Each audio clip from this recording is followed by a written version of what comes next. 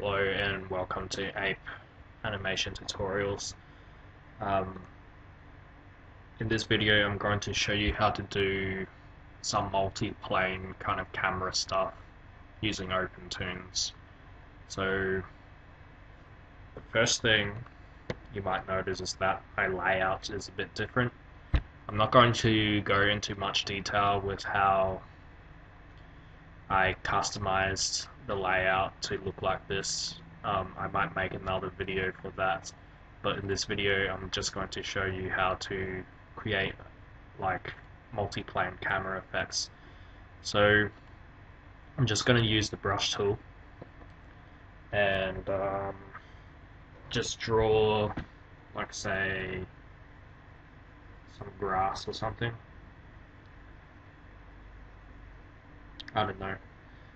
I'm using raster, so if you go to customize preferences, you can have like Toonz raster level and also vector level. By default, it's vector level. I've got mine set to raster, and it is going to be a little pixelated, but that's okay. Once you have this selected, you can select the edit tool. I'm going to recenter the column, so to recenter like this point, you go up here into your tools options, then go to center, and then you can recenter where the column will be. So I'll set it there. I'll go back to position, and that's how you can, change like the pivot point and stuff.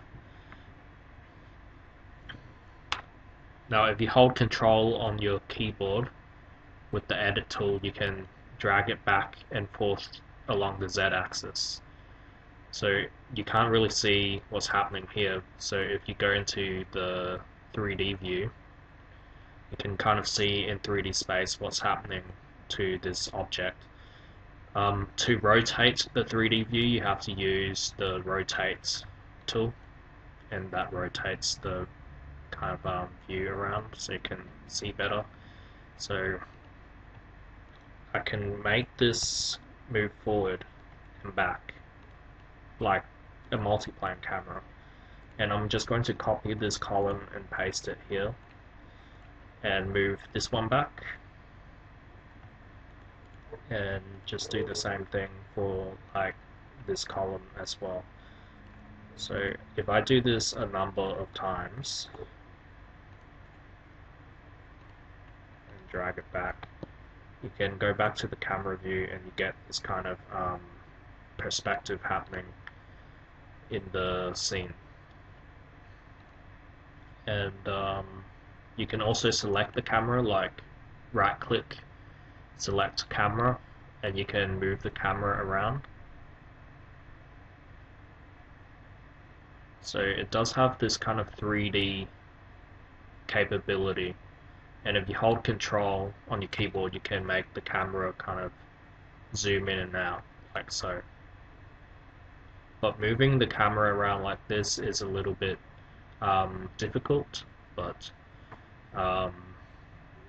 yeah, that's pretty much how you can add like a multi-plane kind of effect using OpenToonz.